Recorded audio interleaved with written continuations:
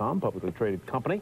Let's take a look at a one-year chart of SportsLine, currently trading at $8.47, up about $1 today, but way off its 52-week high, as are many of the .com stocks.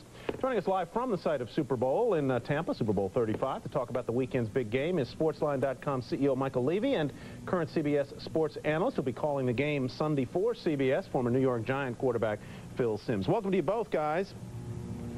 Yeah, thank you. Tyler. Let me start with you, Mr. Levy. What kind of content do you have on SuperBowl.com, and how is the traffic running?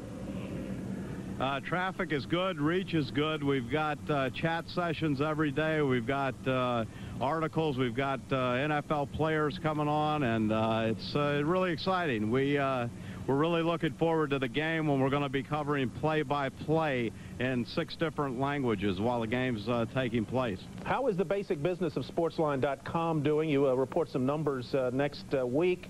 Estimate a loss of 84 cents a share, up from 57 cents. Are you comfortable with those estimates? Let's get the business out of the way. Are you comfortable with those estimates?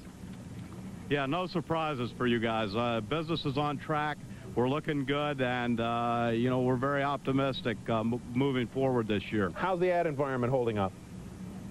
It's holding up good for us because most of our ad buyers are the major sponsors of televised sports events. A good example is SuperBowl.com, where we've got Miller Lite, Ford, Frito-Lay, Coke, and others. All right, Phil, let me turn to you in the game. If I want to watch one thing on Sunday evening, early on, let's say, what would it be to give me a sense of who is in control in the game?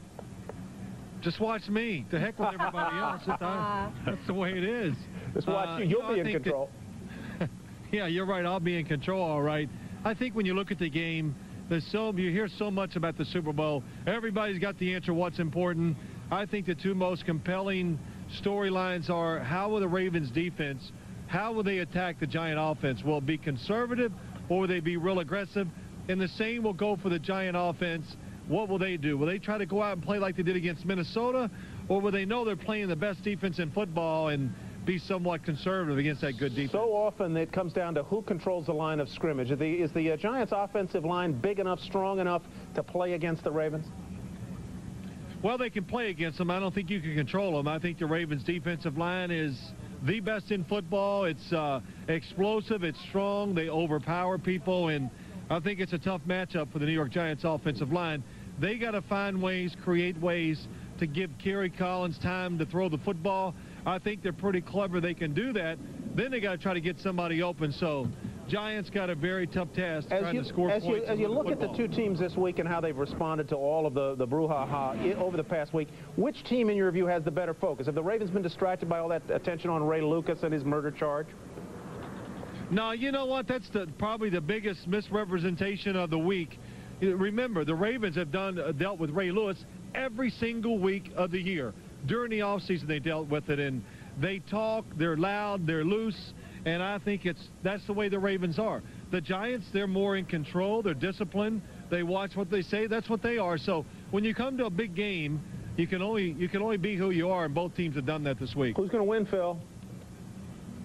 Listen, I'm doing the game, and one thing I've learned as a broadcaster, if you predict, you're just a stupid broadcaster, so I'll just try to be a broadcaster. Mr. Levy, what does the game mean for your business? Quickly. It's huge for us. If you look, this is the first time SuperBowl.com is going to have MVP balloting in the second half.